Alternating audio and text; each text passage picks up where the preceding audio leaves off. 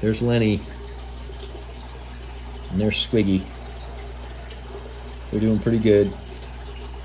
Their tank's getting redone here. Been waiting about a year to have that happen. Finally decided to do it. So ripped everything out. Doing some work.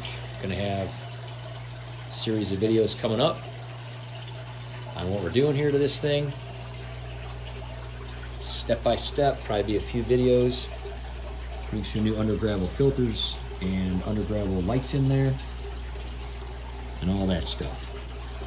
So far, Lenny and Squiggy seem to like the changes.